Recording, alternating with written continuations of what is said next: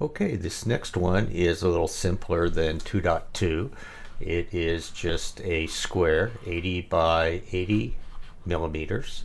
It has a hole in the middle which has a diameter of 30, which is the same size as these arcs here, which have a radius of 15. Of course, a diameter is the measurement from one edge of the circle to the other edge of the circle through the center, and a radius measures an arc from the center out to one of the edges, or it could be a circle too. An arc, again, is just part of a circle. So let's go ahead and get started here. I'm going to go ahead and create a new drawing in millimeters. And then get rid of the lady here. I'm going to go to my scenes. I'm going to go to my top view. I'm going to insert from my computer the 2.3 JPEG. I'm going to insert it as an image, and I'm just going to go ahead and put the cursor here, give it any old particular size I want, and then use the tape measure tool, say to measure across the top like this. And right now it's about 1,400 millimeters, so I'm just going to type in the number 80. Ask me if I want to resize it, and as usual I'll say OK. And next time I start a lesson, I'm just going to go ahead and have the image inserted for you so that we can save some time. So I'm just going to kind of put it over here, because the best practice when you're starting a drawing is to start at the origin, and that's where the green, red, and blue axis meet. So I'm going to type in R for rectangle, and I'm just going to go ahead and pull it up. And by the way, see that blue dotted line there? That tells us it's a square. So I could just just mouse out watching my measurement dialog box until I get up to about 80.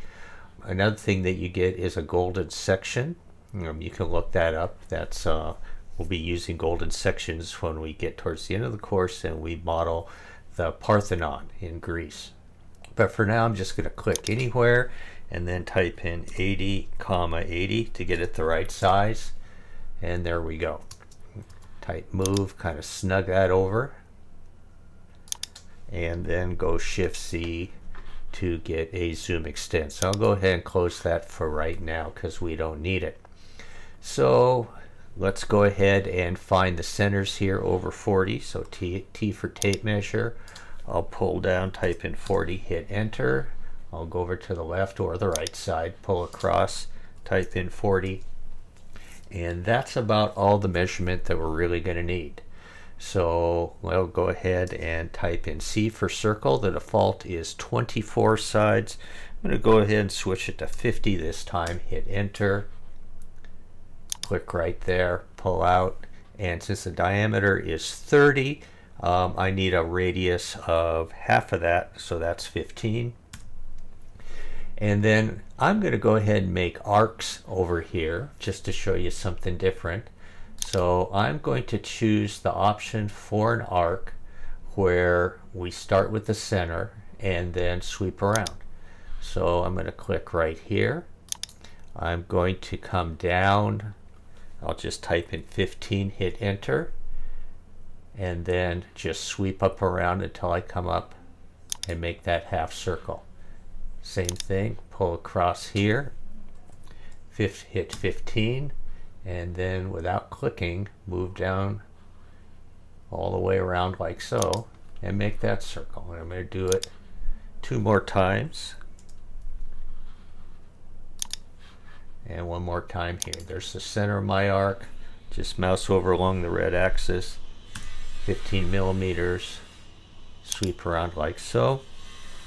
And now we just need to erase that segment, because these arcs split this edge. You know, anytime you have intersecting geometry, it does some cutting for you. So drawing lines and arcs not only adds geometry, but can help divide it. So I'll click on this right here, delete that, come out, add some dimensions. So again, that's nested in the tape measure tool. So I'll go from here to here, pull down to where that says 80. I'll come over and add this dimension on this side that says 80.